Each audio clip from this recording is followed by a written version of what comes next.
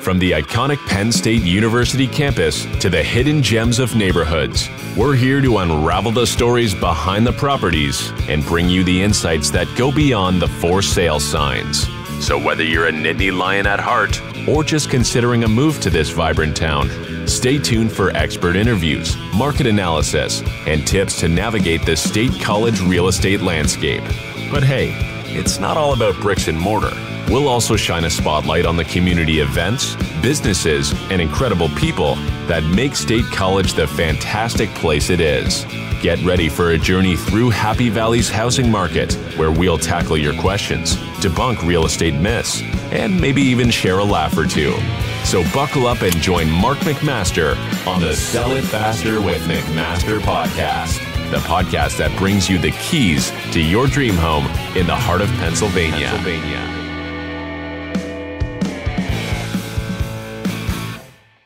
All right, welcome back to the Sell It Faster with McMaster podcast and the Sell It Faster with McMaster worldwide headquarters.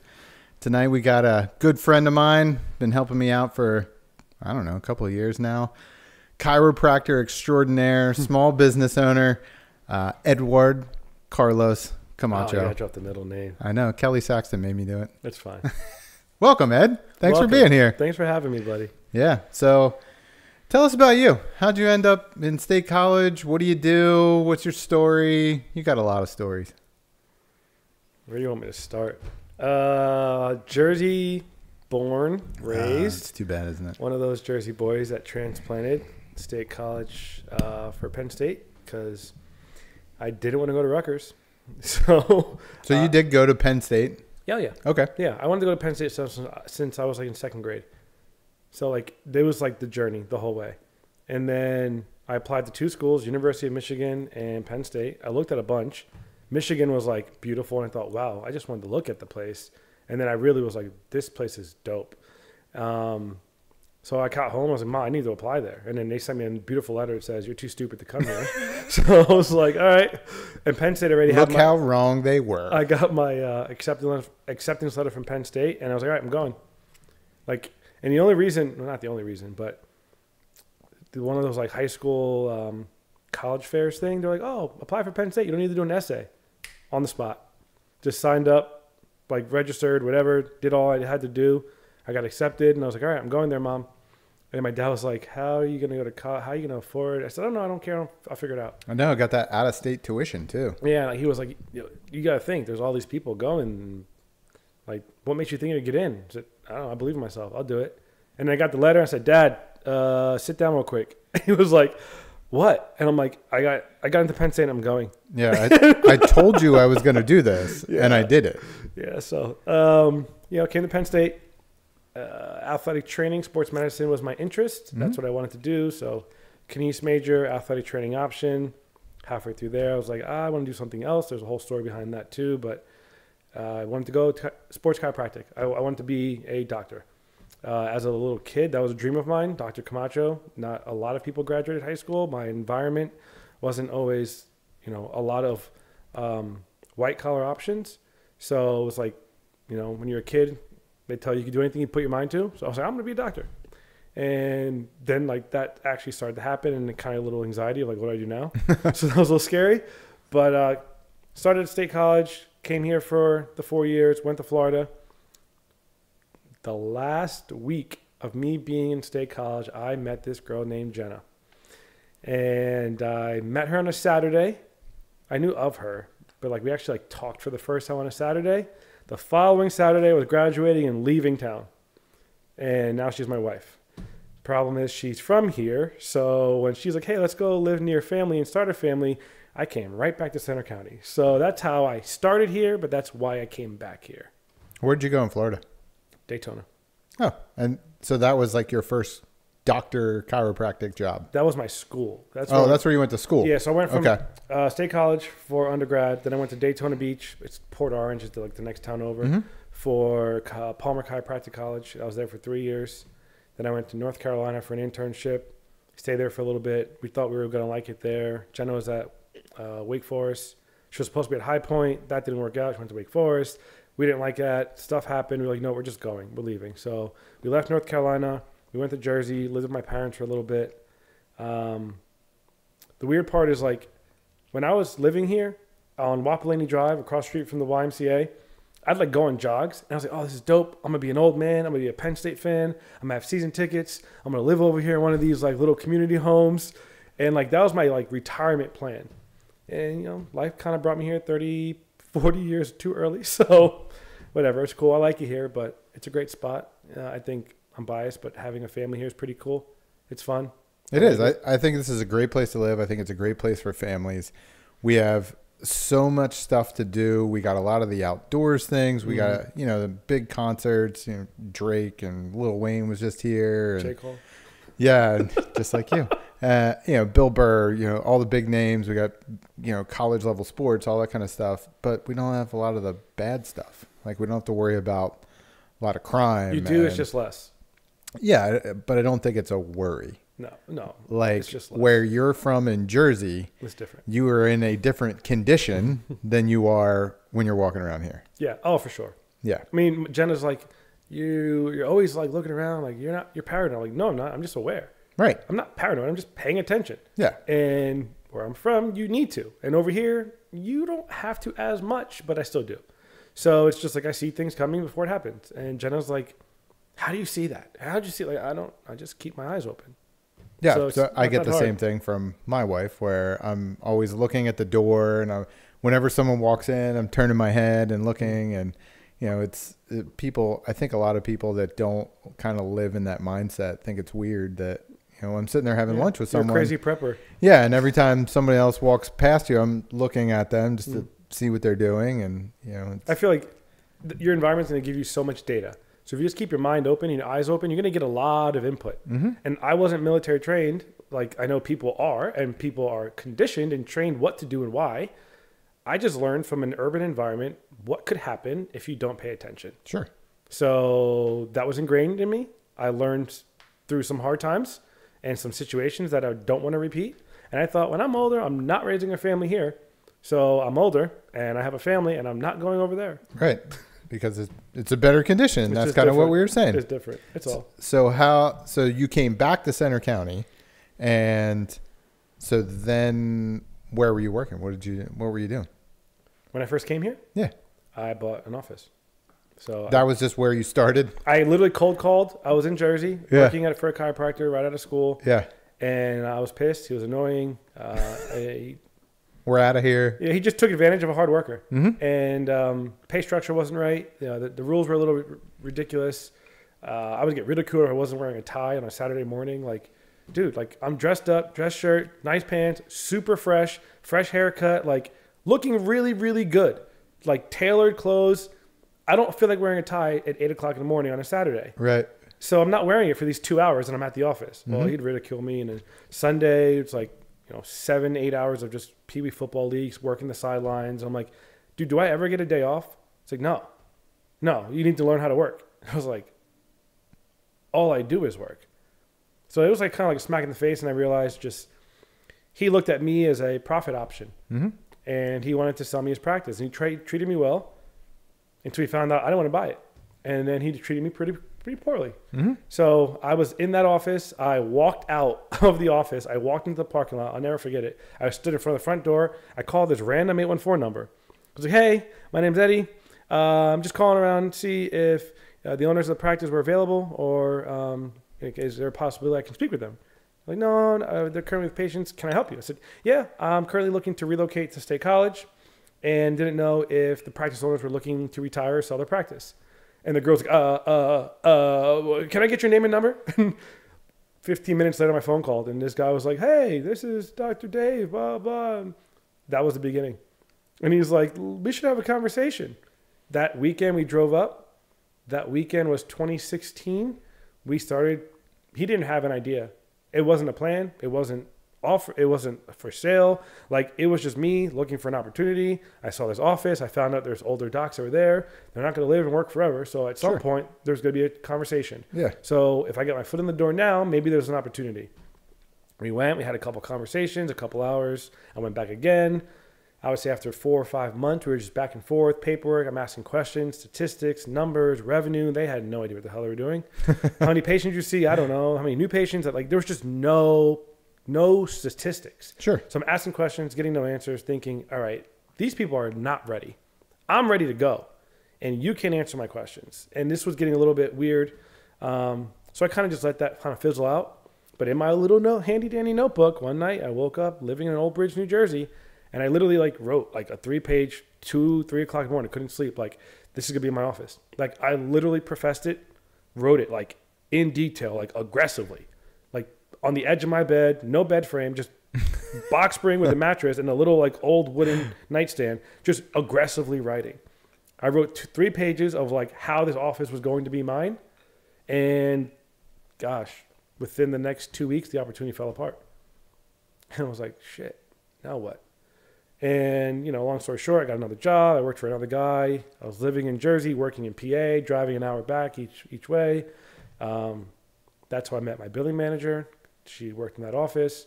And then me and Jenna had a conversation. I was living in Yardley. We moved to Yardley. We loved Bucks County. That was hard to leave because we really did enjoy that area. And she's like, I want to be close to family. And where we were, my wife was about 3:20 from her family. And I was about a little over an hour, 20 from my family. We didn't have much friends in the area other than the people we worked with. We recently had a friend that passed away tragically, and that was very, very hard for us. So we just kind of felt isolated in a beautiful area. And she's like, you know, I want to have a family. I was looking at an opportunity in Colorado. A buddy out there was like luring me, come out. I'll pay for you to fly out. Come see if you like Colorado. I loved it. He said, come out again. Let's talk business. Stayed there for like a bunch of days. It just didn't work out. It was too far. I wanted to go. My wife was like, it's too far from family. We're at this age. We wanted to start a family. And I'm like, you know what? This makes sense. So we turned down the Colorado option, and we're having a conversation. And literally in April, probably exactly 6 years ago from this month, because it was the week before Big Blue and White, which is like right now. Yeah, so middle of the month. Literally, probably exactly 6 years ago. We had a conversation at night. She went to bed. I stayed up till like 1 o'clock in the morning. I'm going through my emails, trying to find this lady's email address. And I'm like, it's just something at Yahoo. And I find it. I email this husband and wife in State College. I'm like, hey, it's Dr. Ed again. Just curious if you guys are still exploring the option of selling. And she was like, well, she emailed me the next day. Ironically, we just had a sale fall through. 2 gentlemen were supposed to buy the practice, and at the day of signing, they didn't follow through with it. Wow. So she's like, we are looking, we are interested, we are ready. We have things ready, prepared, paperwork, contracts. However, we just got burnt, and we're really not looking for games. We're serious about this. I said, I'll be up in a couple days. Long story short, if we just fast forward, that guy's name was Dr. Travis McDonald, and now he's in our office again. So him and his friend are supposed to buy the practice. Oh, wow. And I didn't know that. Like literally like a year ago, over a year ago, he came in, reached out about an opportunity. I brought him to the office. I gave him a tour. He's like, I've been here before. I was like, oh, okay. Like, cool. Like, a bunch of people have been here before. Yeah. I actually tried to buy this place before you. And I was like, oh, shit. So it was a little weird, but full circle. And it came full circle for me 3 years after I first reached out to them. It worked out. You know, long story short, it worked out. So you bought that in 2019? 2019, April 1st. So this Monday was 5 years for us. You bought it on April 1st? Yep. April Fool's Not Day? a joke. I Literally. moved it. Not a joke. Literally. I drove. My birthday is the last week of February. That week was my last week working in Yardley. So that was like the last week of February. We moved like 2 days later. The first couple days of March, we moved to State College. I was in the office doing stuff. I was doing private marketing for them, like behind the scenes, trying to gather email address, doing like email marketing. They had nothing. Right. No website, no face, like nothing. Yeah, they were very old school. Yeah. Like, so I had to start from scratch, but like had to work behind the scenes as I was working in another office. Yeah. So it was kind of like I was a ghostwriter for a couple months. I had some data. I got in the office. I started like showing my face, setting up my desk, bringing things in, like slowly just becoming present.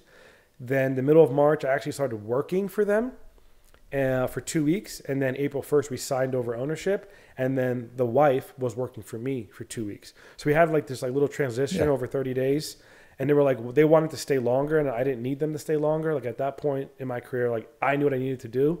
And like the delay and opportunities I had before that prepared me for this. Mm-hmm. So like I was grateful for the 3 year delay. when I thought I was going to get it in 2016, I wasn't ready. Yeah. And I learned that looking backwards, but 2019, I was definitely ready. And April 1st, we signed paperwork, end of first quarter. It made a lot of things easy, for just taxes, like documentation, reports. Like, it was just very easy. Just a clean break for the business. Like, taxes are done before April 1st. So you're waiting for your stuff submitted. So like all their business taxes were done. So it was just very good timing for us. And unfortunately, Dr. Dave got hurt slipping on ice end of January and couldn't practice. So his wife was like solo practitioner doing 2 doctor schedules by herself, and she wasn't young. Yeah. So that wore on her quickly, and she was like, "Can you come earlier?" And I was like, "No, I can't." So that kind of was a little bit of a fast forward button, but we found the place to live. We moved. We bought the business, and everything has been a fast forward button since then. Yeah, especially at the rate that you move, because I've known you for a while now. Coffee. Yes. I am a little disappointed because I have never seen you in your office in a tie. You won't. The day I signed, April 1st, was the last time I wore a tie in that office. Yep. That's the benefit of being a business owner. Yeah. You can do whatever you want because no one's going to fire you. Yeah. Well, I could fire myself if I wanted, but. You could, but it's probably not going to be over a tie. No, it won't. No. Exactly. Yeah, because I think I'm trying to figure out when you and I started kind of talking, and it was actually when I was building this space that we're in right now. You would message me on Instagram like, "Hey man, that looks really cool." And then eventually I was like, "Hey man, my back's all jacked up. Can I come and see you?" And you're like, "Yeah, man, come on in." And you and I just hit it off. We've been friends ever since. And I had only ever been to one chiropractor before that. And it was, at the beginning of that relationship, we'll call it, it was great. And then I started going in there, and it was like, I was in there for 3 minutes, and it's like, "Hey, we're all right. Well, see you later." And there was no relationship. There's no like, "Hey, how's it going? What's going on with you?" And things like that. And then going to see you was a completely different experience. And I was at dinner last night, and I was talking about you, and I'm like, "Yeah, I'm doing the podcast with my buddy Ed tomorrow. He's my chiropractor, but also my friend." And they're like, "Oh, chiropractor." I'm like, I used to have that same thing. I have an uncle who's a doctor. He used to tell me all the time, "Oh, those chiropractors, they get a whole class on running a business, and that's what they're really doing is they're running a business." No, and they don't teach us nothing about running a business. Right. Well, that's what he thinks. That's a problem. Yeah, that's what my Uncle Ross thinks. He probably listens to this. But so I always had that viewpoint as well. Oh, those guys are quacks, whatever. And I'm sure there's some out there that Absolutely. There's a lot of different ways to practice Absolutely. that kind of care that you do. But what I really liked about seeing you is you're very sports oriented. It's that sports medicine kind of background that you have. You're not big into like snapping x-rays unless you really need it. And I'm always amazed. I can go in there, I can lay on your table, and you will kind of look me over and look at this and go, "Oh man, you're all screwed up." And it's right here. I can see it. I'm like, "How do you even know that?" Like, it's just looking at me, looking at the way I move. And I'm just always amazed at that. And also your philosophy of, "Hey, you just keep doing what you're doing because you're going to regardless. And I'll just keep fixing your problems." Because, you're not one of those people that tells people, "Oh, it hurts when you do that. Well, you should stop doing that." If I came in there and said, "Well, it hurts when I do this," you would tell me, "Okay, well, just keep doing that. But this is what we're going to do to fix it. You need to move this way, or you need to do this exercise.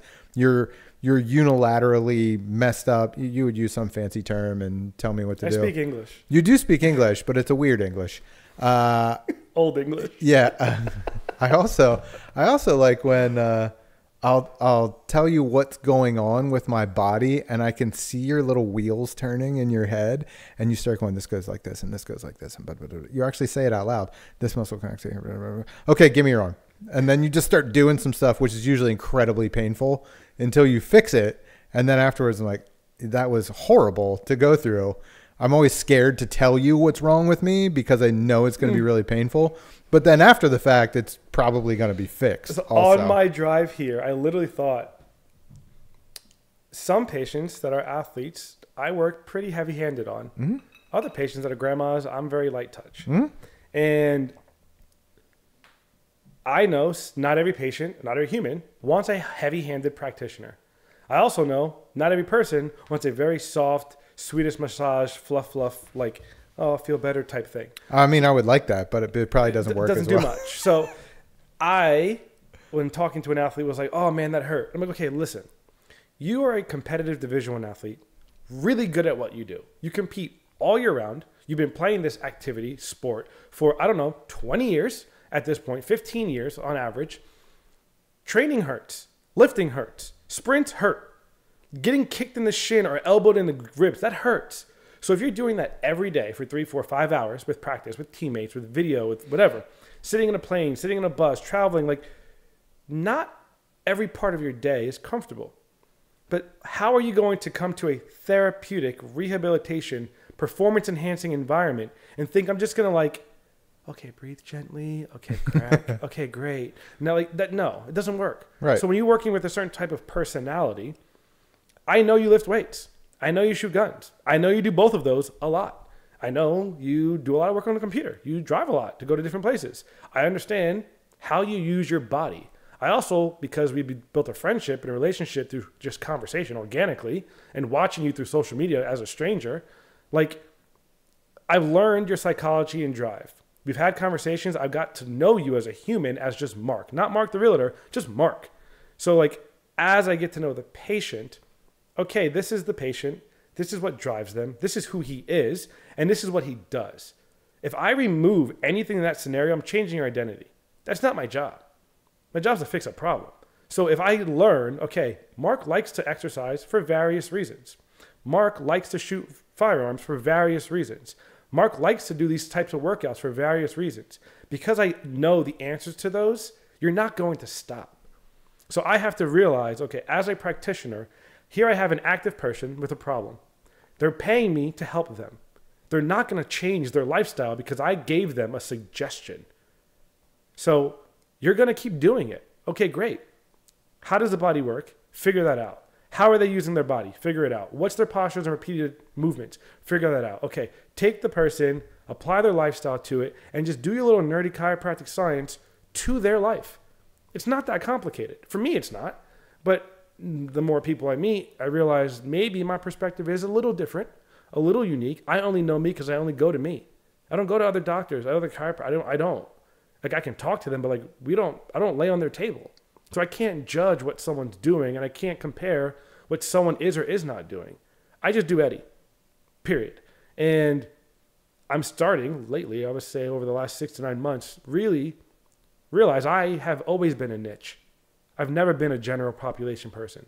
I've always been niched, always. I just didn't have the confidence to see that in myself.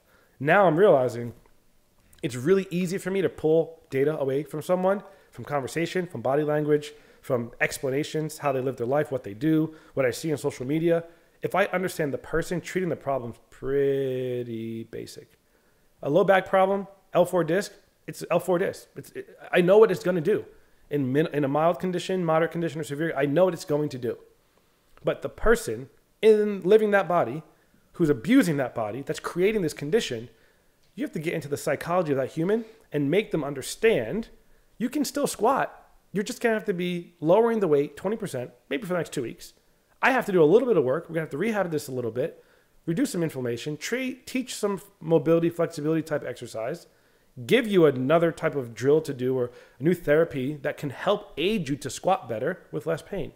And they're like, oh, thanks, Ed. I feel great. And I'm like, just another day, next patient. So, like, I appreciate your perspective, but I'm just doing my job. Right. But you have to realize, like you said, you don't see other doctors. That's not the same perspective that other people have. You know, if you go to someone who's not, if you're a sports type person and, you know, I'm getting up there, I'm getting older, but I still like to do those things and be active and do stuff. But if you go to someone who's not sports focused and you tell them, hey, I did this, I hurt myself, I did blah, blah, blah. There's a lot of them that would tell you, hey, you're getting old. You shouldn't do that stuff anymore.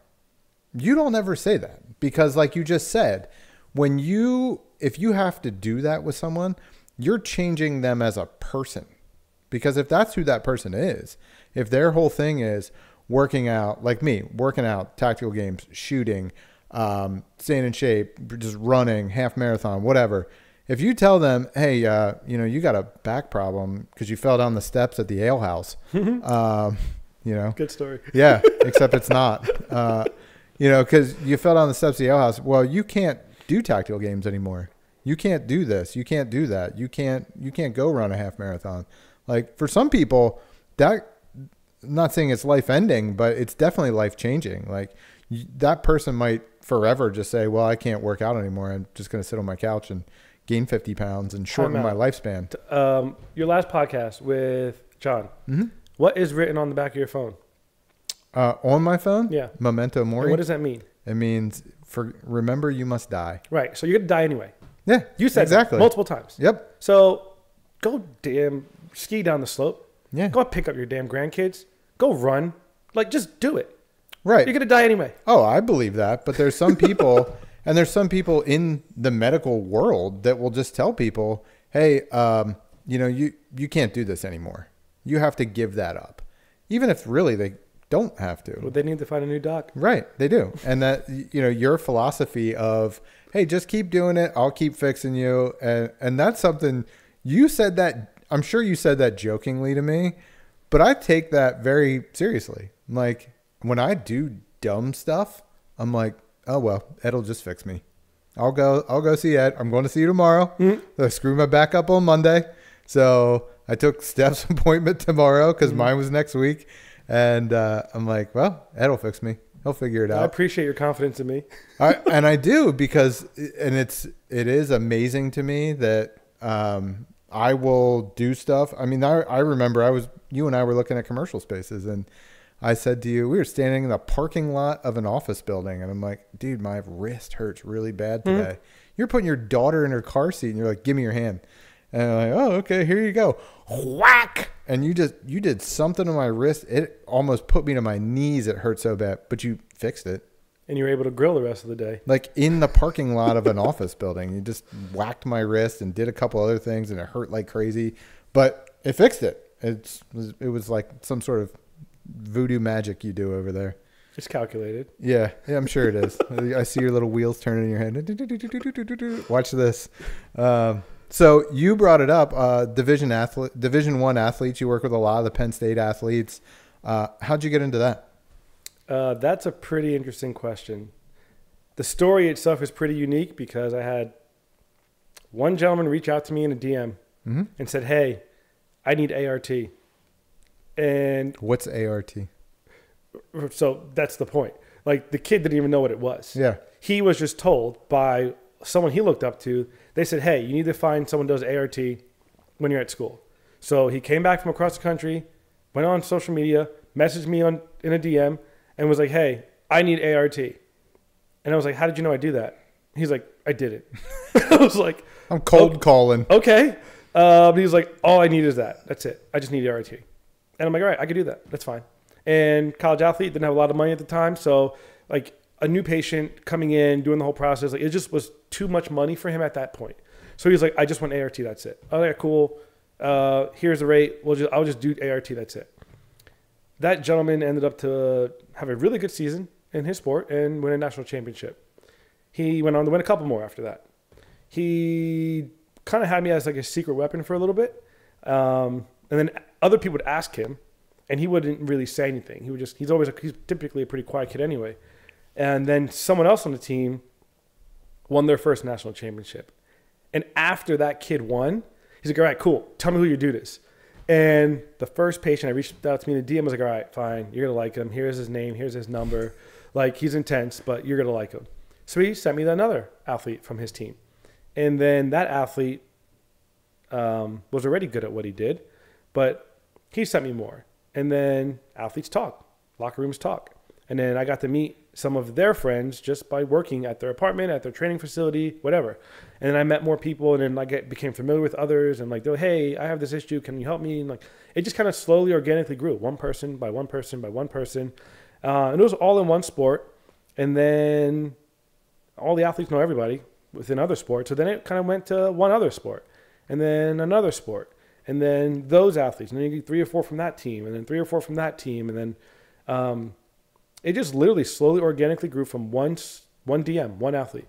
And I've worked with a bunch of athletes at many levels since I was in college. Like that wasn't a problem. Sure, you said you started at Pee Wee football. And well, even when I was here, like Penn State athletic training, like kids I worked with were in the Olympics. Like a year after I was working on them, they were in the Olympics. Like I've had friendships with some of these individuals where like they were just college athletes my age. One kid was just asking me how to learn how to cut hair. And I'm teaching him how to cut hair. Turns out he became a very, very, very good athlete at what he did. And I'm like, wow. So yeah, I taught him how to cut hair a little bit. So like, it was just like weird things that we were just students. And then some students were really good at their sport and they made a name for themselves. So then I organically grew that way. And then it kind of morphed into more and more and more. And then athletes wanted more of my time. But it was like, okay, this is not the business model I'm in. Like, this is insurance. Like, what we're doing is not really insurance. Like, so like, it kind of just became a complicated business situation where it wasn't always worth my time to be doing what I was doing, but I was enjoying it. Mm-hmm. So I was like, okay, I'm enjoying the work. I'm enjoying the patient base, but like, I'm not getting paid what I should be doing because this is not set up properly. And got a business coach. I was like, hey, this is what I'm going on. I like working with these people. I have some staff that can help me do other things. Like, how do I do this? And he was like, oh, do this, do this, do this, do that. You know, structure it this way, spend more time with people. And I'm like, that sounds interesting. Long story short, I overwork myself, go to the hospital, spend a couple days there. I'm sitting there thinking like, you know what? I got to change how I do things here. And I want to spend more time with people because I know the more time I spend with someone, the bigger change I can get. So these athletes want to get better now. They want longer appointments. They 10 minutes, 15 minutes. Like that's not enough for them. Right. So I started realizing little Eddie passion was like flying through the roof, spending more time with these athletes. Psychologically, I understood them because I'm just as crazy as they are in my own sense. So we all hit it off. So I built a lot of friendships with these athletes that much younger than me. Then it turned into this mentorship where people just shoot me questions. Hey, this girl said this. I don't know what to say, but I really like her. My dad said this. Hey, I have to move apartments. Is this a good place to live? Is this too much money for rent? I'm like, no, I'm like a second father to these people. And in some situations, I'm like a big brother. So I love mentoring. I love helping people. So I loved it. So that kind of grew into a whole different relationship where like now these patients turn into like buddies. And now they come to my daughter's birthday party and then they refer more people. And then I'm getting to know their parents or grandparents. So like just the other week in Kansas City, someone did well. And at the end of everything, the father comes up to me, gives me a big hug and he's like emotional. I see the grandfather later and the grandmother, they give me a big hug and they're saying, thank you for taking care of my grandson. And it's like, it's powerful. It's powerful to realize you're making an impact on the grandparents of these athletes you're working with by just being genuine. Right. I just want to help you. I want you to do good at what you do. I'm living my dream. I want you to reach yours. Right. So let's do this together. And it has grown where now my patient base is definitely changing a little bit to more of the active population, not all just athletes, but people that move their body. It doesn't matter their age. People that move their body and care about their health. Right. Period. And I think people, so a couple things there. I think one of the reasons that those athletes want to work with you is you have that same level of intensity that they do. For what you do, you have that same level of intensity for what they do. So I think that's what draws a lot of them to you. And I think that's what draws me to you as well. Like you're just very intense. Maybe it's the massive amounts of caffeine you ingest on a It's not that much. It's just really, really good tasting coffee. I'm sure it is. We'll talk about your coffee obsession later and how much it has cost me as well. But also just, I think there's a lot of people, especially in this town, that they want to be around the Penn State athletes because for some sort of clout chasing. And that's not you. Like you're doing it because you're passionate about the sports that they're in. You're passionate about helping people as athletes. You're passionate about just helping people get that 1% better every day, yourself included. Because I know you're big on personal development. And like you said, mentoring people and helping other people. You post a lot of like mentoring type things on social media, and I love seeing that stuff. I'm always like, oh, what's Ed saying today? I've realized and accepted I have a lot of passion in my body. I have a very, very strong flame that literally comes out of my pores without being poked, without being pushed. Like, it's just natural for me. So I have been trying to harness that a little bit more, where this is who I am. I talk fast. I'm very intense because I have lived life a little bit. I've learned some lessons where, like, not everything is promised. Not everyone lives tomorrow. So it's like, it's now or never. So you either want to do something now or you don't. And I don't have time to waste sitting here just thinking about it. Like, it's now or never. Like, move or take a poop or get off the toilet. It's that simple. So no passion, no purpose. And that's something I believe very, very deeply. And the same thing in vice versa sentence. Like, no purpose, no passion, no passion, no purpose. Like, those things are equal to me. So if it's not passionate in my heart, I'm not doing it. It's not worth my time. Right. Someone the other day was like, hey, can you cut my hair? Nope. I thought you cut hair. Just because I can doesn't mean I will. Right. And I'm not passionate about cutting hair like I am being a chiropractor. Right. So I really love helping people. And chiropractic is just my state of Pennsylvania license to do what I do. But at the end of the day, I want to help someone live their dream. If I'm living mine, it's selfish to only live mine and say, screw everybody else. So if I know what your dream is, like this morning I had a gentleman message me. I saw him yesterday. He was driving to Jersey. He had a workout with the Giants today, and he has a workout with the Jets tomorrow. And he literally messaged me, my body feels great. I kicked ass on my workout this morning. So here's this young boy who, if he hears this or sees this, he'll know who it is, but I'm not going to say it. His dream was to become a professional football player. Mm-hmm. He's very, very close. And he had a workout opportunity with a team that he's been communicating with today. He has another workout opportunity with another team tomorrow. He had a really good pro day. He came to me recently and was like, hey, I have 5 weeks to the draft, and I want to be as best as possible. So when someone calls me, I get on a plane at my best peak performance. Cool, let's go. Let's do this. I literally in Kansas City took the meeting. I got home from Kansas City. He was in the office that Monday. We started the next day. Like, it was that quick. And I, today, had so much joy reading that one little sentence, realizing I saw this kid yesterday. There was something I didn't like that I saw. We drilled it. We worked on it. We spent an hour together. He got a good workout with me. We treated some things on his body. And I thought, man, he has to drive 3.5, 4 hours. Like, how is this going to handle? Like, how is this going to hold? You know, when you wake up in the morning, if you're sore, like, do this. Like, I told him everything to do step by step. If he had soreness, if he felt good, like, I wanted him to go on the field in front of this opportunity to have the potential opportunity to live his dream and get picked by this organization. And I take it personal. If I can't help someone, I take it personal. I stay up at night. I can't sleep. I'm writing things in my notebook, like, try this with this person, try this, do this. Like, I want to help the person. So if you're like, hey, I need to make this. It's Valentine's Day. I need to make my girlfriend dinner, and I don't know what to do. And the kid's 20 years old, first girlfriend, spends all his time training and has no idea how to cook chicken. I'm going to help the damn kid cook chicken. Yeah. Like, it's just that simple. But it comes down to just my natural drive and desire is I want to be of service to others. That's it. I want to be of service to someone to a point where I can make an impact that's positive on their life. I want to be a role model that is positive for whoever is looking up to me in whatever way.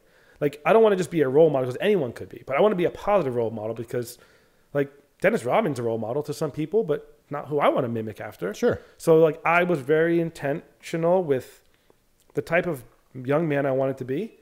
And now that things happening, people are like, oh, wow, look at Ed. Like, other than my wife, no one knows the amount of sacrifice and how much tears and sleepless nights has occurred in the last decade. No one has an idea. So it's like, oh, wow, look at that. Look at, oh, he has opportunities. Like, it's not about the athlete. Screw the sport. Screw the athlete. This is a patient that has a complaint, is paying me to help them, and my job is to deliver the services. I don't care what team you are, what jersey number you are. Like, it doesn't matter. And the other day, someone was like, hey, can I meet so-and-so? No. No. Like, could you? Can I schedule you? Tell you when they're coming in? Yeah, but why? Yeah. Like, that's not what, this is my business. This is an office, a medical facility. This is not a meet and greet in the parking lot so you can just, by mistake, run into someone in the parking lot. Like, I'm not doing that. Right. So I purposely have to put people on my lunch, at the end of office hours, after I put my daughters to bed, on a weekend. They come to my garage. Like, I have to literally take certain people and not bring them to the office because it's too much of a distraction. Like, I don't want to do that. Right. And it goes back to that, what I was just saying. Like, there's people that do that just to chase clout.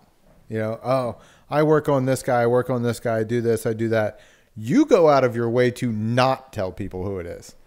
I mean, even your general patients. I mean, there's people that they tell me they see you, they're good friends of mine, and I'll say, hey, I heard you see so-and-so. You're like, no, I don't know what you're talking about. Just this last week, someone said, did you watch the wrestling?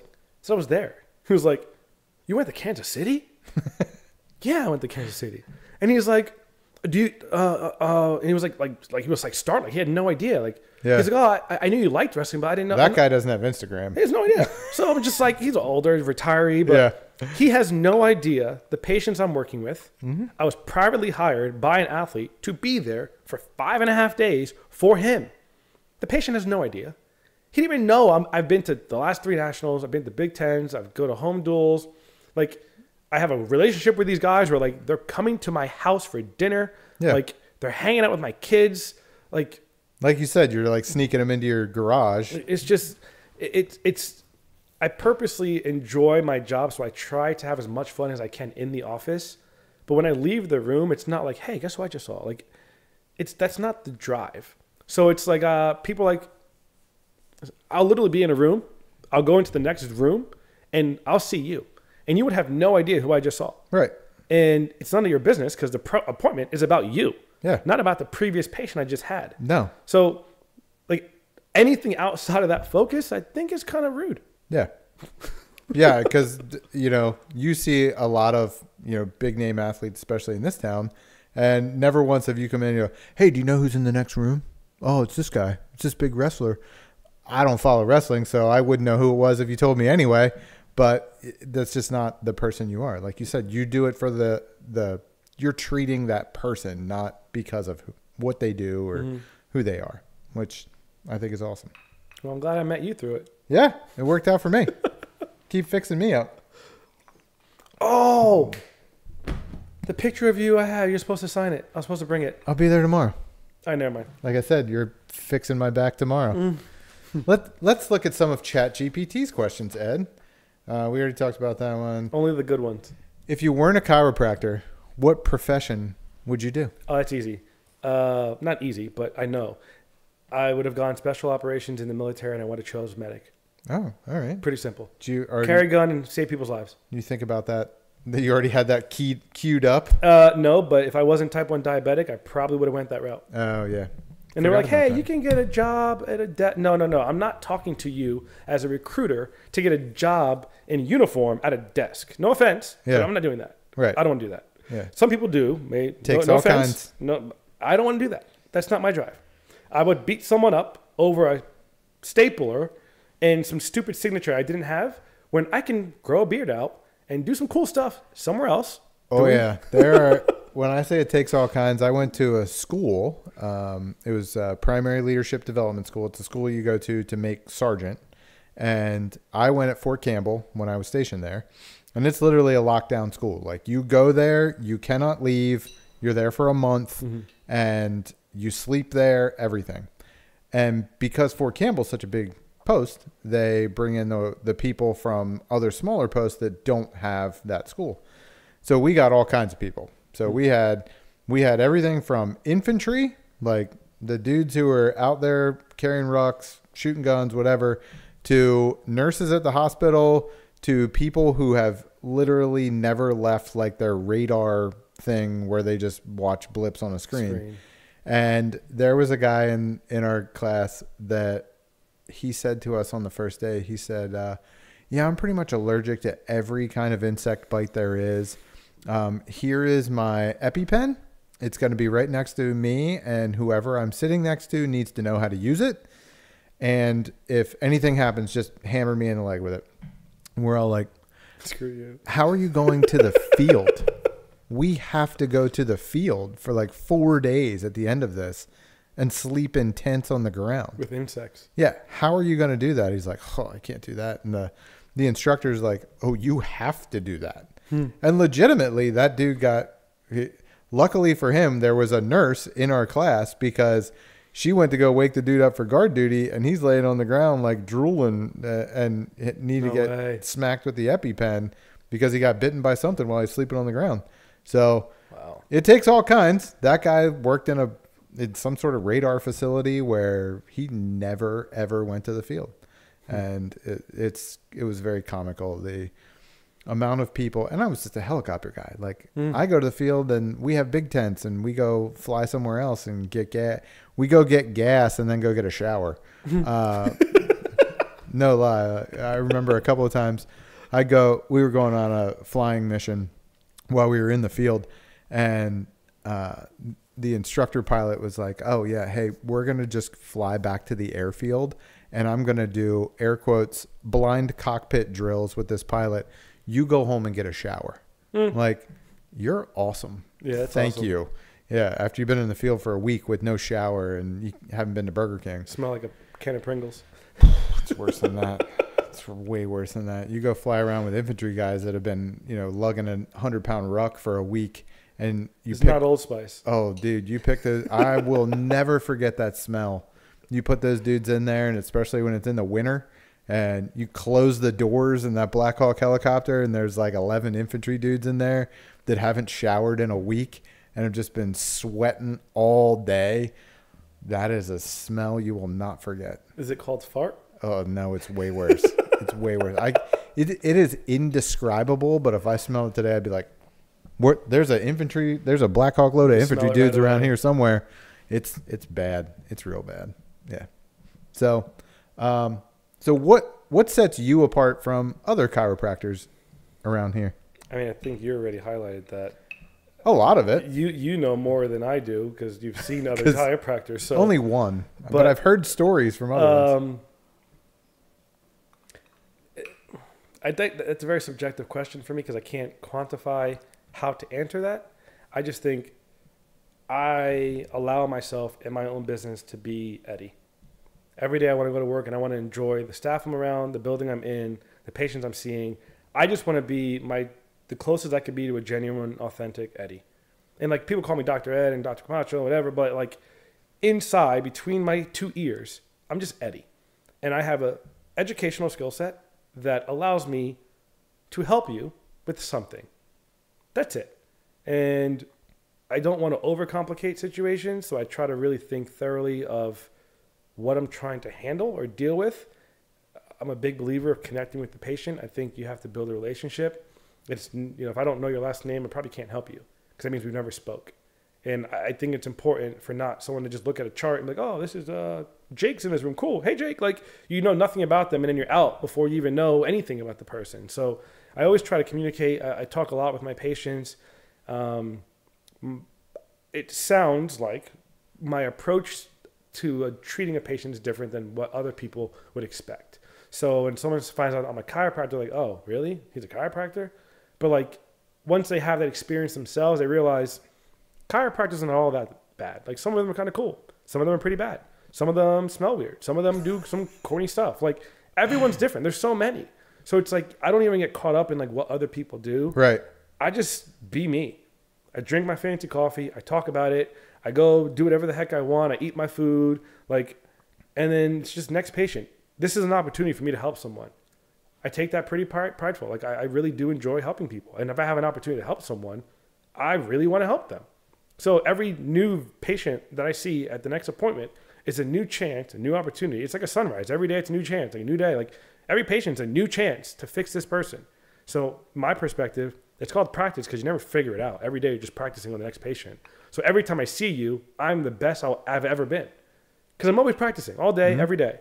So that's just my mindset. It doesn't go anywhere. There's no perfection. There's no endpoint. It's just a process of getting better, learning, helping people, learning, making mistakes, learning, getting better, like over and over and over and over. And like, yeah, I've been doing this for a little bit. So some people say I'm good, which is fine, but I don't care. It's subjective, like whatever. Do you mean that progress is a process? Yeah, thanks for reading my sticker. Oh, I have that sticker. It's in my gym on the whiteboard. I'll get you another one. But yeah, progress is a process. It's just a corny line that I use a lot. But it's applicable for a lot of things in life. So like it definitely is. You know, what makes me stand out? I don't know. I'm Eddie and you're not Eddie. So that's why I'm different than you. So what you're saying is when you're hurting me when I'm laying on your table and you start asking me questions, you're really just trying to learn about me and you're not making me try to forget about the fact that your both elbow is like knee deep into my shoulder blade or. Yeah. I want you to communicate because I want you to breathe. But I also realize if you did nothing with your body and all you did was go food shopping and play bingo and go to church with your friends on like Sundays and Thursdays, your treatment would be very different. But you abuse your body and you enjoy the things that hurt your body. So I don't know if I enjoy it, but I keep doing it. You've repetitively done it for more than 1 year. Yep. So I think I have to match that intensity and realize this person's going to leave my office and wake up tomorrow morning and beat the crap out of himself at 5 o'clock in the morning.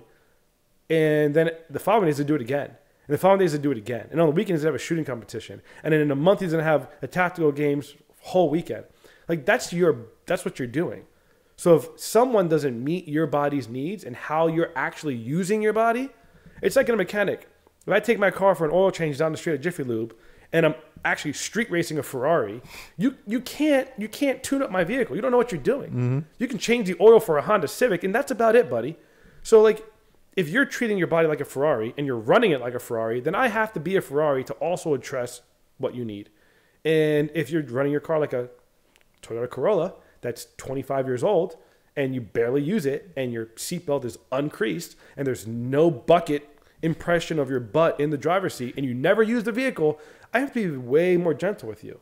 But you bring me things that I have to address that there's always a story of how it happened. And then there's always a process of what you're going to do when you leave my office, whether it's work-related, training-related, competition-related, or building a new studio-related. There's something that you're doing with your body that it's like, crap, I need to fix this with Mark because he's going to go ham this weekend. So I have to do things. And is it uncomfortable at times? Yeah, I don't care. You're paying me to help you. You didn't ask me to do something without having any discomfort. You said, can you help me with my back? And I said, yes. And I also probably shouldn't tell you this, but now it's become a competition between Steph and I because she's told me that she's had to tap out before. She has. One time. Yeah. I'm not keeping score, but she has. And I'm like, I'm never doing that. I'm never doing that. So now I'm afraid that I've told you that. You're going to be like, oh, you're never doing it? No, my job is not to make you submit. It's not Watch jiu-jitsu. me, bro. It's not jujitsu. But if you can handle breathing and you know how to breathe and when to breathe, nothing's ever going to hurt you too bad. Like Navy SEALs get through a lot of crazy stuff and they're taught how to breathe. Sure. Like it's pain the whole time. Yeah. But you mitigate that pain by learning how to breathe and changing your focus to something different. So I talk to patients about, hey, what's your day like? How was Easter? Yeah. Hey, did you fix your car? Like, did you build a new gun? Like, let's just change the topic and not think about my elbow in your shoulder for the next 30 seconds. Well, it's always so funny too because you always start the, hey, well, what's the rest of your day like? You try to be all calm, like, I know what you're doing. It's fine. I know what you're up to. It's fine. But outside of that, you also do like a lot of like more high tech type stuff than what I think other chiropractor doctors And I have are some doing. cool toys. Yeah, like I see some of the stuff you post on Instagram that you're doing with some of the athletes with hand-eye coordination stuff and like really thinking about stuff rather than like, I think a lot of people in your industry, it's like 10 minutes, 10 minutes, 10 minutes, 10 minutes. It's just churn to get through. If you're stuck in that time process where you have to see a patient and pay your bills every 10 to 15 minutes, you don't have much opportunity because the insurance game is not lucrative. You're controlled on what you can do. You're controlled on what services they can pay for. You're controlled in the time you can do a certain therapy for. Like there's so many parameters.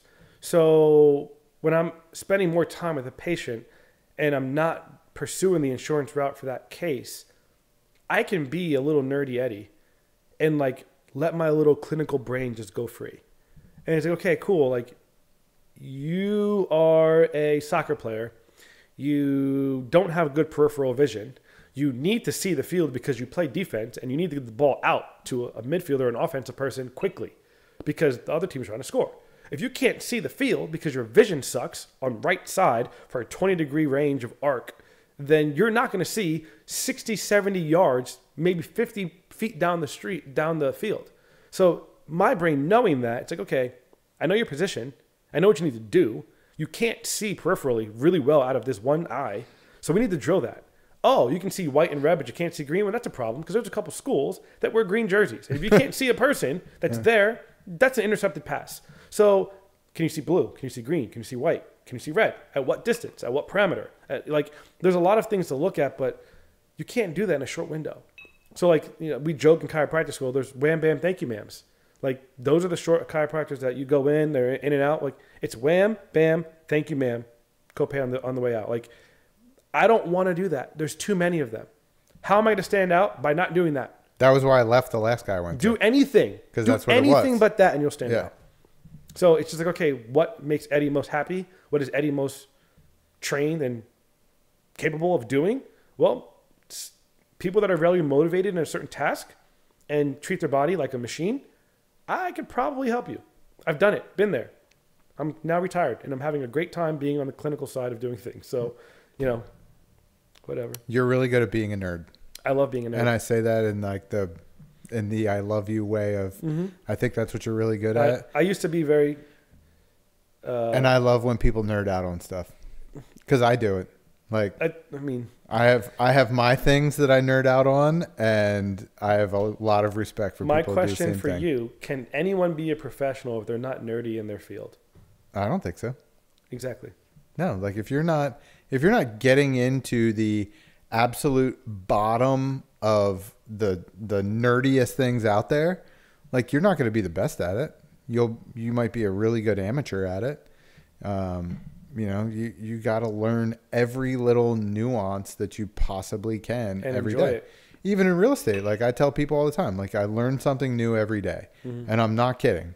Every day, and whether it's from some goofy real estate Facebook group that I'm in that someone says something stupid and I'm like, that doesn't make sense. I have to go look this up, or something new that comes out and I'm like, oh, I have to look this up, or, whatever it is, that just getting down and learning something new every day and drilling down into nerdy stuff is, you have to, if you want to be really good at what you do. I was the student in school that was busy in athletics. I was in all the honors classes, and I never raised my hand because I felt like if I said the wrong answer, 90% of the room would say, oh, that dumb jock, that stupid kid. And just go back to playing football or wrestling or whatever. So I was always super anxious of getting the answer wrong. So I just stayed quiet and wasn't a great student. Didn't do homework, didn't bring backpacks home, just wanted to play sports and hang out with friends.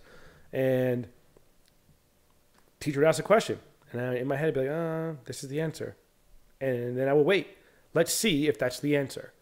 And someone else would be like, oh, it's this answer. And I'm like, oh, sweet. I got that. I knew that.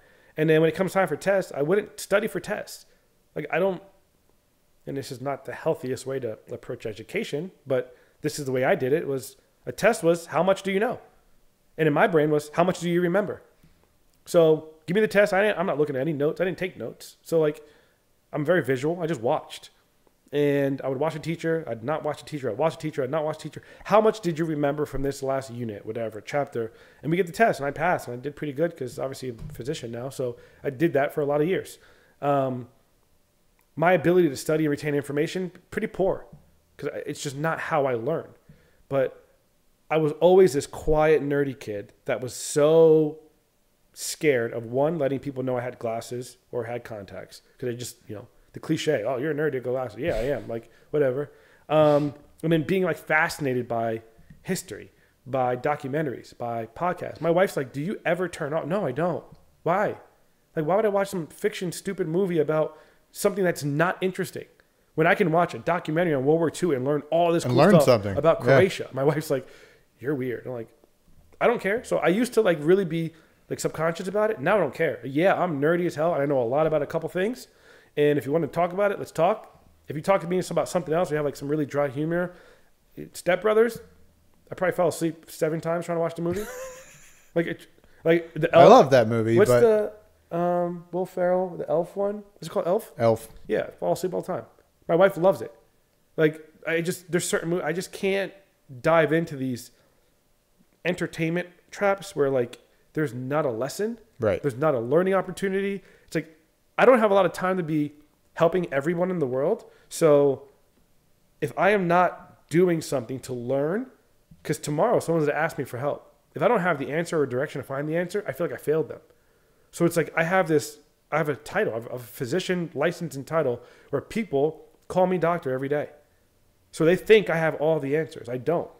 So I have like this, well, you got to learn more, Ed. You got to learn more. You got to learn more. And like, it used to be a negative. Now I'm like, oh, this is kind of dope. I know a lot of stuff. So it's kind of fun now. But for the last 20 years of my life, I'd hide behind my nerdiness. And like, I thought it was weird to know stuff. I thought it was weird to have the answer. I thought it was weird to retain information. Now it's not weird. Yeah. The older you get, you're like, I'm way cooler because I know a lot of stuff. Jenna's like, how do you remember everything? I don't know. I just remember it. Yeah. Like I learned it. Now Right. I know it. Because I'm very much the same way. I see things and I just remember it. Like I didn't study a lot during college either. I didn't study a lot high school I almost failed out of just because I didn't like it and I was misdirected. And the Army is what directed me the right way. So then when I got out of the Army, my first semester at Penn State was a 4.0. Like I graduated with honors because at that point I was like, oh, like if you just apply yourself, like you can do really well. Mm-hmm. When I was in high school, it was like, I just don't really want to be here. So I didn't do well. And my recruiter would just say to me, my mom eventually told my recruiter, look, he's your problem now. I'm done worrying about him. You need to get him to graduate because if he doesn't graduate, he can't go in the Army. So he's your problem. So he'd sit down with me and look at my report card and go, let's see, you got this English. You need that to graduate? Yeah, I do. Well, you better get your shit together because you're about to fail it. What about this one? Physics? You need that to graduate? I'm like, nah. He goes, all right, well, don't worry about that. Like, and it was, that was just how it worked. But then when I got out, I'm like, okay. And I did really well in the Army.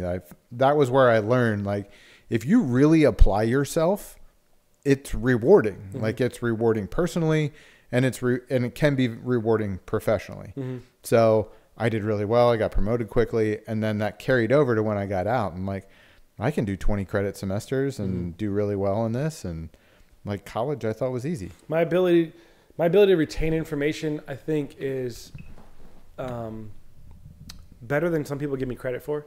Like just historically, teachers, parents, whatever, like friends. Athletic training, awesome. I was super focused. I could tell you every bone, where it is, how to touch it, how to move it, like what nerve made it move. Like it was just so interesting to me that like it was absorbed. Went to chiropractic school. Once again, always feeling I was the dumb kid in the smart classes. I go to chiropractic school and they're like, "Oh, ask Eddie." I'm the idiot here. Like what? And then I started realizing I'm not the idiot here.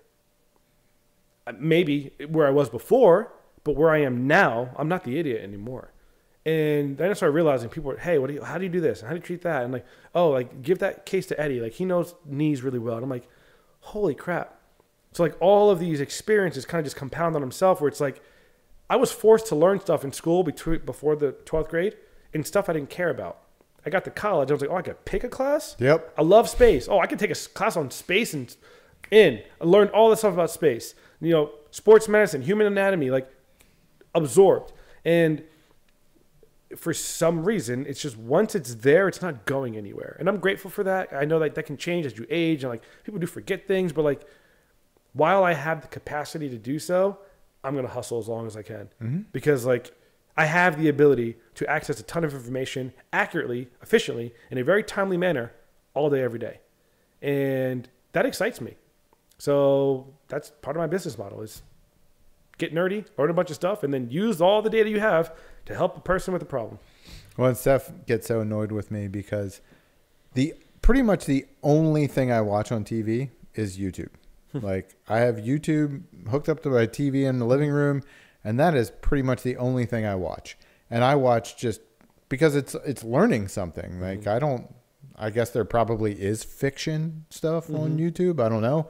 But I watch stuff that I think is neat. Like I've watched people build freaking U-Haul trucks into campers and just you name it, weird stuff. Like, you know, I went on there and watched, I don't watch wrestling and I don't watch UFC, but I watched Bo Nichols' podcast because you were on it. And I'm like, I want to learn more about Ed. I want to see, I want to see what they talk about. And it was super cool. And that's just, and now I end up watching his freaking podcast all the time because he's an interesting dude. There's a lot of cool people. Yeah. And like, I just want to just keep learning and keep learning and keep learning as long as my brain will still accept stuff. And I think you're a lot the same way. I mean, probably why we get along. Yeah, it probably is. I don't have tolerance for people that are not self-motivated learners. Yeah.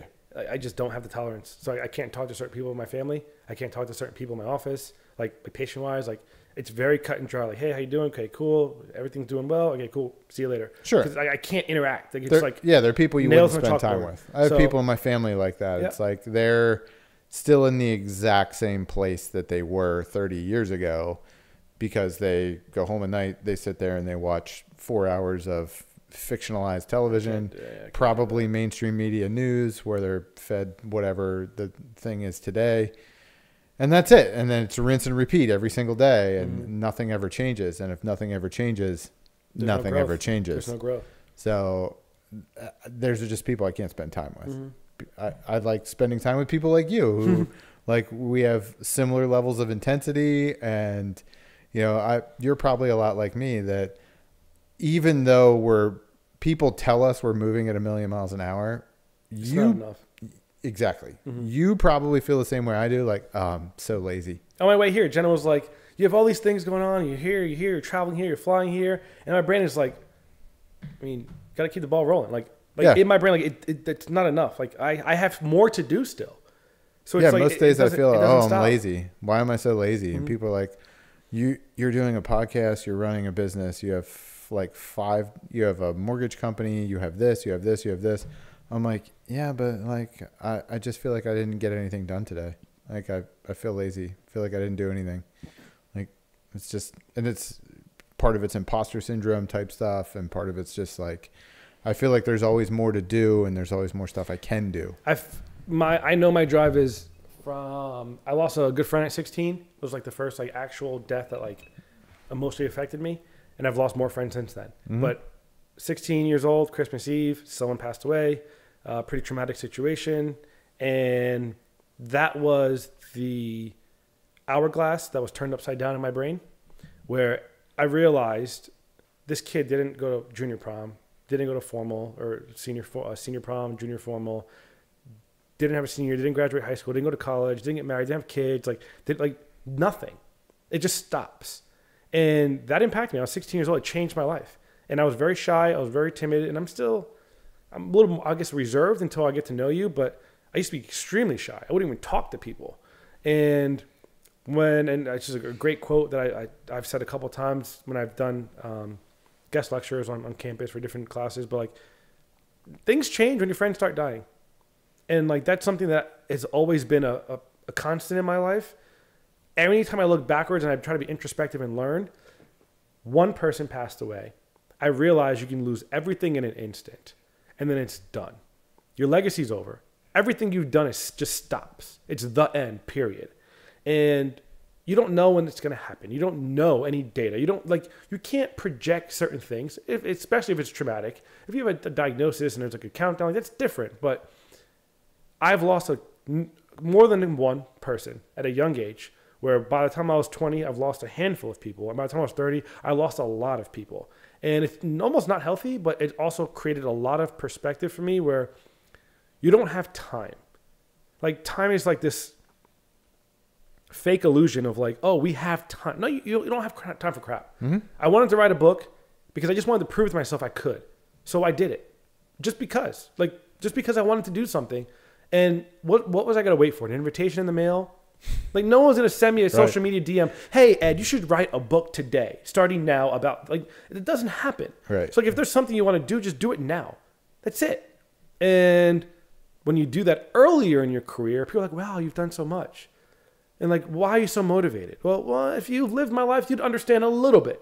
If we had a cup of coffee and we've talked pretty deeply on some painful subjects, you'd probably see me get emotional and you would understand exactly why I get up with this much energy every day. So it's like, you don't have time. I'm not going to sit on my couch and waste 4 hours on my phone scrolling on Facebook. I'm not doing it. Ever. I'm not doing that. I physically cannot do it. My brain will not allow me. I'll be there for 20 minutes. I will get internally angry at myself, where I'm like, Eddie, you got to stop freaking doing this. Stop. Do something else. Put your phone down. And it's like, all right, open up a text. Hey, do you need an appointment tomorrow? Hey, what's going on? Did you finish? Like, what can I do to produce some sort of outcome or gain in education, experience, intelligence, like opportunity? Like, do something, because doing nothing is not getting you anywhere. And if you don't have a lot of time and you don't know when your end date is, what are you waiting for? Yeah. What are you waiting for? Because like you said it, or like we said earlier, remember you must die. Mm-hmm. So don't wait on stuff. Just get it done. Just go do it. Like I rather try and fail than never try and wonder. Period. Always. Like I literally, and sometimes fear gets the best of people, but like failure sometimes scares people even more. And like some people are more scared of failing than they are of fear itself. So well, you should have fear. Like that's normal. That's a normal response. Healthy. Yeah. But like what you do you sit down or do you stand up? Like that's an action. That's an actionable choice. So you got scared. Great. What did you do next? Like that is where I want to stand out. Right. And because some of it's just irrational. It's a thought. You know, like what Saxton and I were talking last week, that you know he rides a BMX bike and flips. Like, some of the things he does can and has, I'm sure, get him very injured, like jumping over stuff. But then he talked about doing stand-up comedy. Like, yeah, you can be very afraid of that, but really, what's the worst thing that's going to happen? Like, you're not going to break your leg. You're not going to get catapulted 30 feet in the air and come crashing down. Yeah, someone might go, boo, and you might feel bad about yourself. You know what else is uncomfortable? Doing 40 push-ups in a row. Yeah. Like, but it's still uncomfortable. And you won't die. Pick it. Pick more what than you likely. want. You're not going to die doing stand-up comedy. No. You're not going to die doing 40 push-ups. So, like, both are discomfort. Both are a little, oh, this is going to make me feel uncomfortable and weird. But that's the point of growth. Yeah. If you don't feel that regularly, what are you doing? You're staying stagnant. But stagnant, that means you're not growing. And I'm a big believer that nothing is flatline, because flatline's death.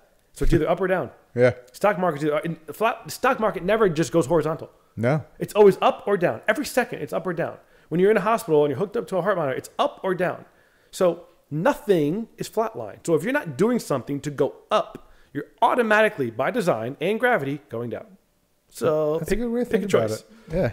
I'm weird. Whatever. It's cool. You're weird, but I like you for that. So let's talk about your other nerd hobby, coffee. So I heard the story of how you got into coffee on Bo Nichols' podcast, but for our listeners, yeah, how did you get into coffee? And like real into coffee. So one, I'm a nerd. So two, I need to know everything about everything just because I'm curious. My wife read a book, and basically type 1 diabetics or type 2 diabetics could develop Alzheimer's or dementia at a faster rate based on blood sugar irregulation. And there's a lot of research around black coffee consumption of 3 to 5 cups a day that can reduce those effects of developing neurogenic or neurological diseases later in life, especially those who have blood sugar issues like diabetes. So my wife comes around and says, hey, I just read this, blah, blah, blah. You're not drinking enough coffee. I said, what? And I was just drinking like the normal, like 1 cup a day, Spanish coffee that my grandma bought. Just because she's like, those are rookie numbers. You got to bump them up. Yeah. And then we were living somewhere else. We were in Jersey at the time. We came to State College to visit her family. And we went to this coffee shop called Rothrock. And I'm a big BMX fan. So like, oh my God, Jamie Bestwick. Oh my God, Ronnie. Like, it's like, oh my God, these guys like own this place and they like coffee. Let's go there. So we went there. I go to the counter. I go to look at the counter and I'm like, the word coffee is not on the menu. Like, all this is in Italian. It what are they freaked doing? me out. And I'm like, wait a second. Like, I know we're in a coffee shop. I'm already a physician, so I know I'm not stupid. Some of these words, I don't even know what they mean. I don't know what it is. And I don't even know where to find the word coffee just to see how much it is to get a cup of coffee. Like, what do I say? So it was very internalized stress. So I was like, this makes me uncomfortable. Like, I don't like this. I know I'm educated and I feel really stupid right now. So I just said, I want a cup of coffee. And he's like, well, how? Like, drip? And I'm like, what the hell is a drip? Like, I had no idea anything. And he's like, well, this is an AeroPress, this is an espresso, latte, blah, blah. And I was like, and like he pointed at this thing. I was like, yeah, I guess that. And he's like, all right, cool. He was like, blah, blah. He's ringing me up. And he gave me this cup of coffee, 4 or 5 minutes later. And I drank it. And I was like, what is this dark liquid? Like, it tasted amazing. And I thought, all I knew was I ordered some sort of coffee. This guy made it for me in this device. And it is the most delicious cup of coffee I've ever had in my life, because I've never had anything that was actually good. And I'm like, all right, I need to buy that. Were you drinking Keurig before that? No, hell no. No. I was using a drip machine, which I didn't know what it was. I just thought it was a coffee pot. Right. It's a coffee maker. I didn't know it was called drip coffee. Like, why? Well, because it drips in. Well, okay. All right. Well, that makes sense. But like, I didn't understand that. I only knew one way of coffee. Like, I only knew like a coffee machine makes coffee. And then an espresso machine made an espresso. Like, I didn't know there was all like these concoctions that you can brew and make in different devices. Like, I didn't know that existed. So, I feel uncomfortable. I know I'm smart, but I feel stupid. I get coffee. It tastes great. And I'm like, I want to replicate that. And once my wife hit me with that fact that you're not drinking enough coffee, and because I'm educated and spent a decent amount of money learning, losing my mind or not being able to think is a massive fear. It was a big fear. Now it's not a fear so much. But knowing that's a possibility of waking up one day and not really remembering your name, your kid's name, your grandkid's name, information, like why, where you put stuff, like that was a worry. That was a concern of mine, maybe 10 years ago.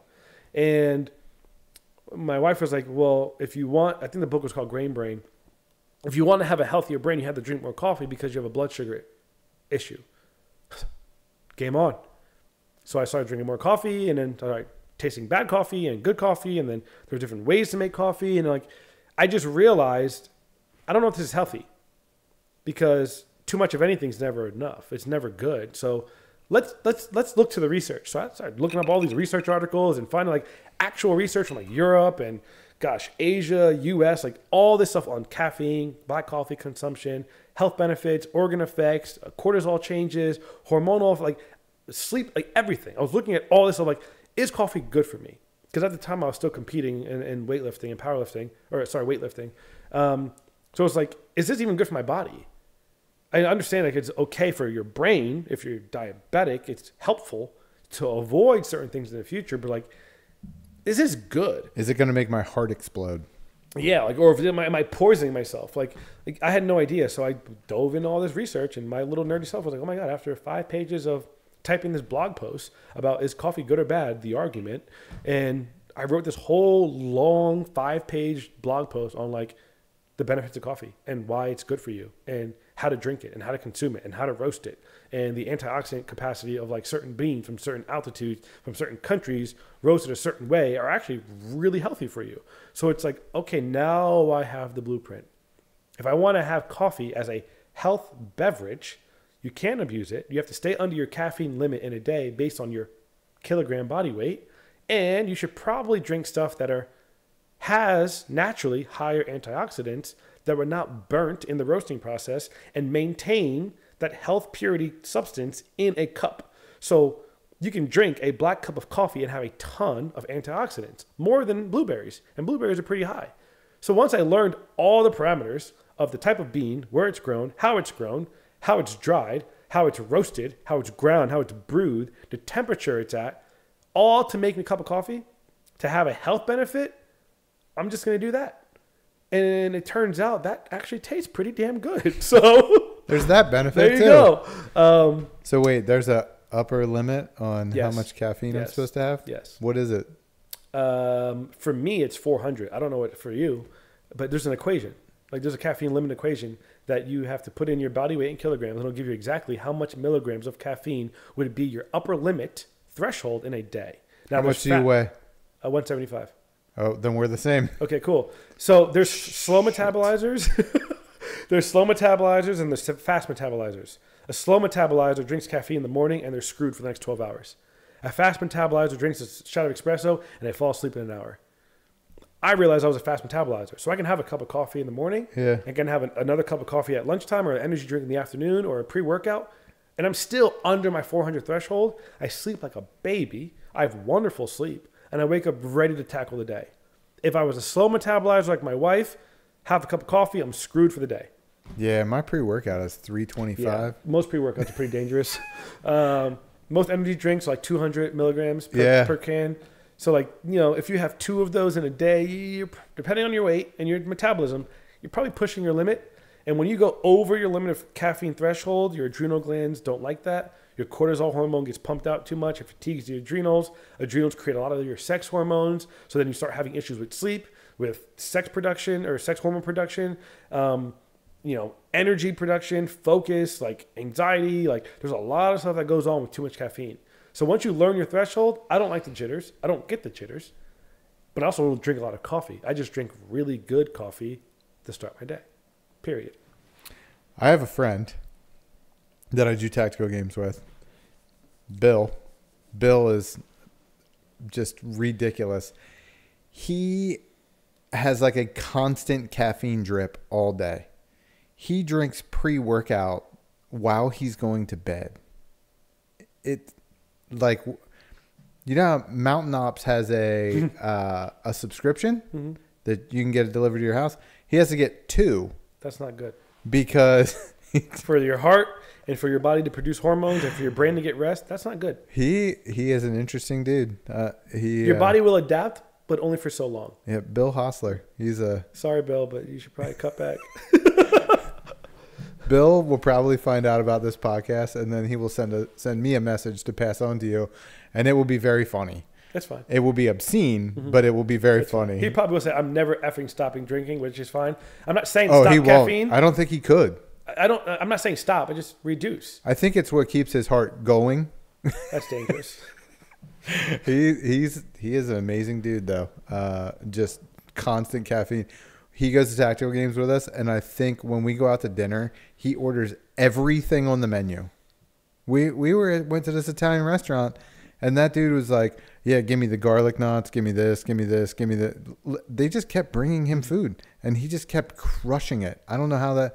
The one other time the year before, we went to like a Longhorn Steakhouse or something, and he was just crushing absurd amounts of food. And he's not a big dude. Like he's I think he's probably lighter than me, but just obscene amounts of food. Do you think there's a relation with caffeine? I have no idea. That dude's metabolism runs like a gerbil, I think. Well, I can. This is kind of funny, but it's sad. An entire pizza is my serving size, and when I started dating my wife, she would like have like 1 or 2 slices, and like my brain was like, "Oh crap, I only get 6." like the fact that was a negative sensation in my body of like, "Oh my god, you only get 6 slices of pizza." I had to like really like, "Eddie, stop." Yeah. And then I realized, if you just order 2 pizzas, you get all of the topping you want, and she can get what she wants. And then you'll get the leftover of that exactly. too. So we order 2 pizzas. And that's why you're married. Yeah. But yeah, that was food is not a problem. No. Food's not a problem. And I think outside of Rothrock Coffee, you're the only person I know that roasts his own coffee beans too. I didn't know that was a thing. Like that was a part of the hobby of you just roast your own beans. I mean, some people buy rifles and some people build rifles. I guess that's true. I didn't know people build rifles. That's I met you. I didn't know people built coffee. I remember I asked you one time about, hey, I think I'm going to get an espresso machine. And in typical fashion, I got like this 4-page long email of, you could get this one or you could get this, but then you need this grinder. It was too much for a text. And then you need this and then you need this. And it was like a school report. With links. Oh, yeah, with links. I own one of them already, and it's great. Like, it works perfectly.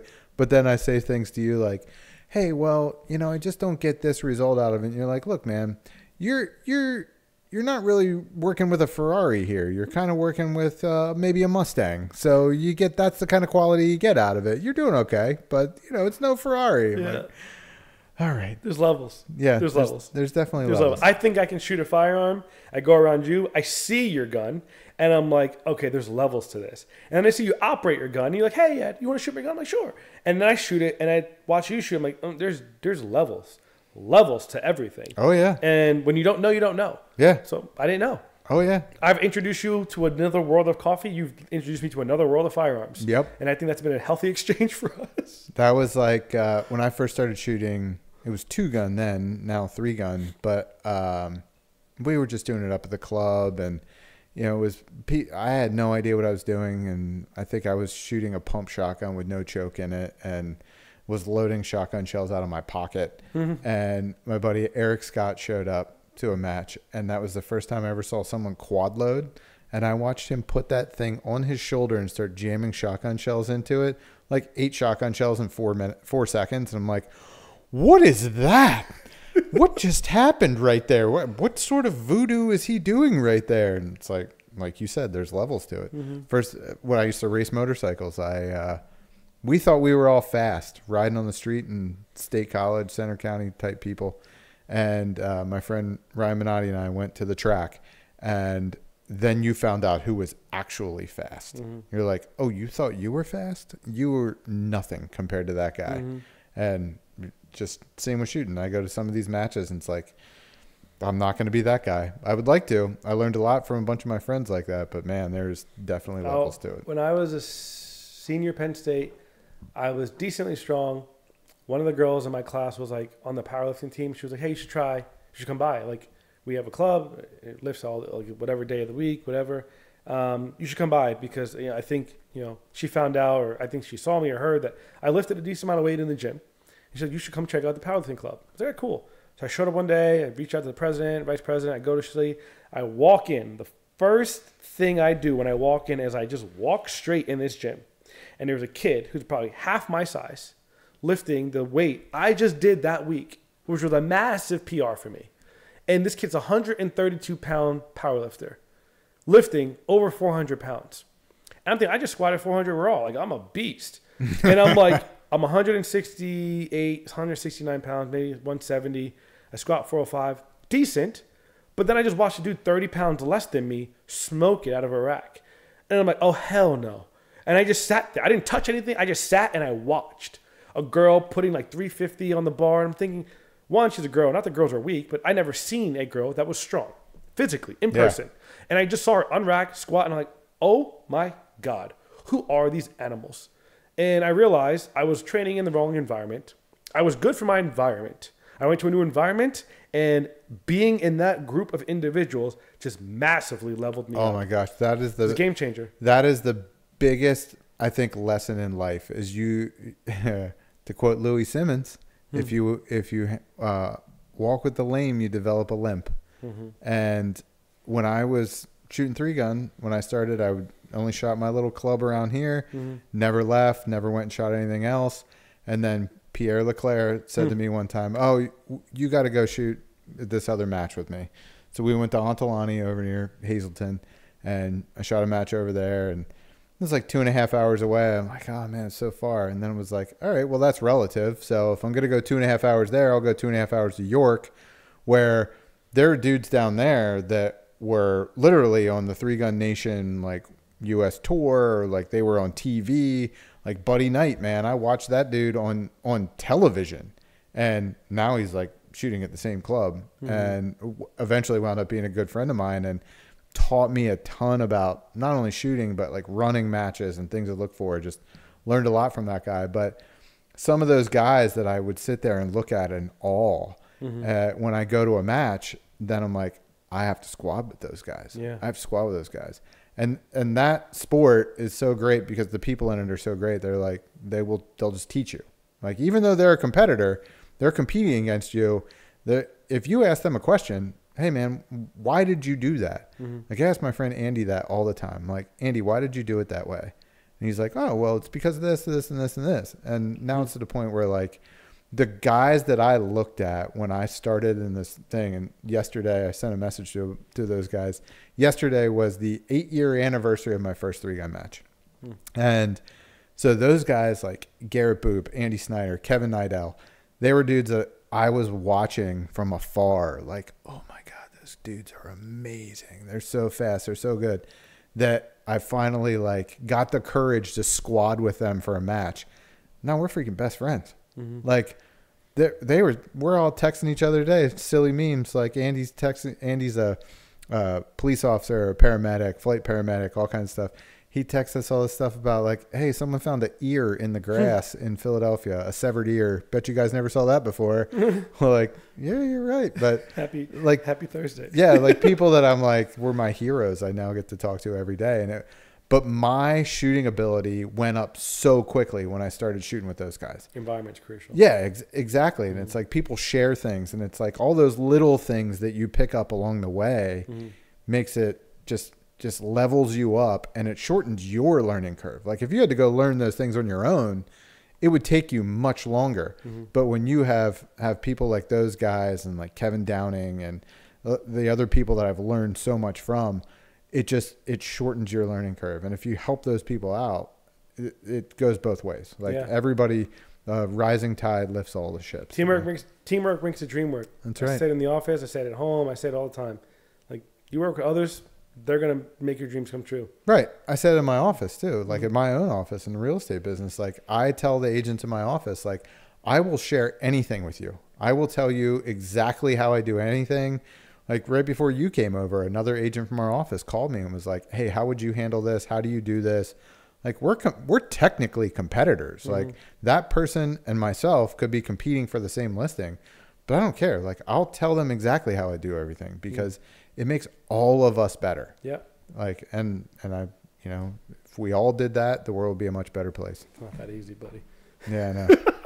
Well, I know you have to get out of here. You got to get home. To bed. Put your kids to bed. So one of them. Thanks for being here. Summit Chiropractic. If you need to get fixed up, you definitely got to go see Eddie. Or you just need a motivational speaker. If you need a motivational speaker, he does that too. Summit Chiropractic. He's on Instagram. He's always got great stuff on the gram. I see him on there every day. We trade stuff back and forth all the time, but you also get to see a little snapshot of Eddie's life and see all the cool stuff he does with all the cool people that he hangs out with. I'm just a kid named Eddie from Jersey. That has a big dream. That's it.